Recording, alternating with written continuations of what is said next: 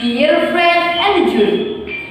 In the middle of this pandemic, I hope all of you stay healthy.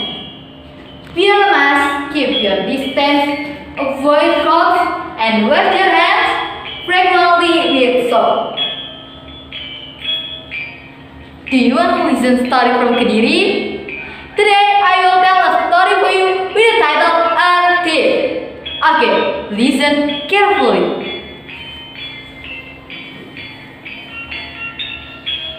Long time ago, in Jenggala Kidul, there was a knight who was very handsome, named Raden Panji Asmorobangun.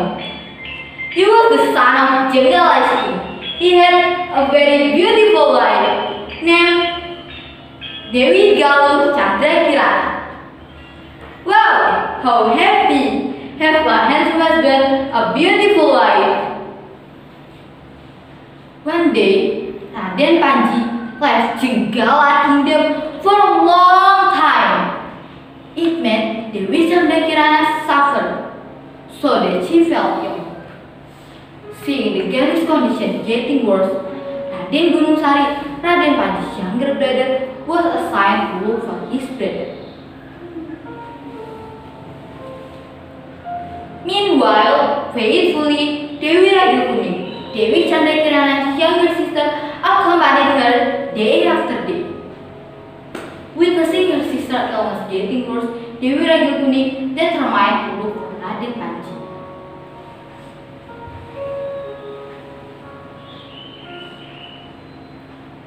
Oh God, I feel like I can't stand to see my sister suffer. Only Brother Panji can heal my sister.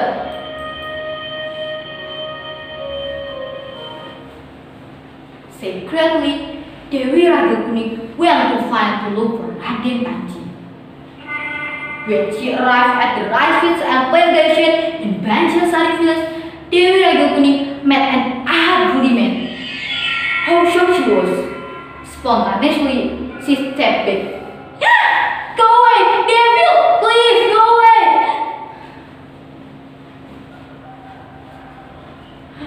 Hey, calm down, beauty. I'm not a devil. I'm human like you. I'm a good human like you. My name is Antit. Antit replied, well, Dewi Rajukuning, who looked scared. Finally, Antit was able to calm Dewi Rajukuning after he showed her the results of his hard work managing the fields, gardens, and livestock. Antit, who grows rice over there? Rajukuning asked. Hey, it's me, Rajukuning, my sweetie girl. Why do you ask it? Do you want it? If you want it, you can take it all, include me. Antit answered jokingly. Rajukuning answered. Oh, Antit, I just want to ask. By the way, sorry, you are not my level. I'm very, very beautiful.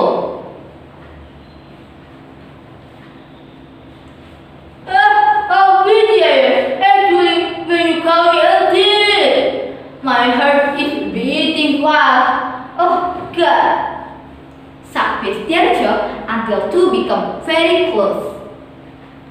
Dear fellow contestant and the jury, the appearance of Dewi Rajukuning, a beautiful and charming girl in Banjarsari village, turned out to be a riot for the youth in this village. Everyone tried to please and win Rajukuning's heart. It led fights between Antit and the village youth. One day, Raden Gunungsari saw a great fight between Antit and the village youth. However, how shocked Raden Gunungsari was when he learned that the source of the quarrel was nobody but Dewi Rajukuning, Raden Gunungsari's ideal woman, whom he wanted purpose as his wife. Therefore, Raden Gunungsari was very angry and attacked Antit. So, there was a fierce battle between Antit and Raden Gunungsari.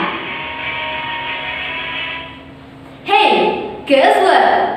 Who will win?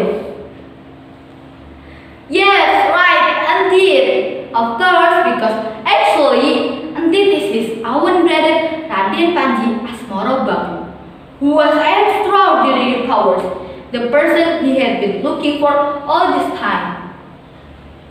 Finally, feeling relieved and happy, Raden Panji returned to Jenggala Kingdom accompanied by Dewi Ragiltunin and Raden Gunungsari. After Raden Panji returned to Jenggala Kingdom, Dewi Chandrakirana was very happy, and Dewi Chandrakirana gradually recovered. That is the story from the end. There are two lessons from the story.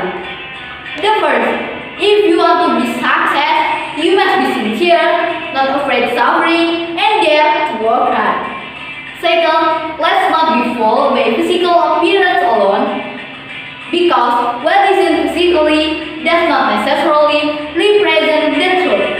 That's all. Thank you very much.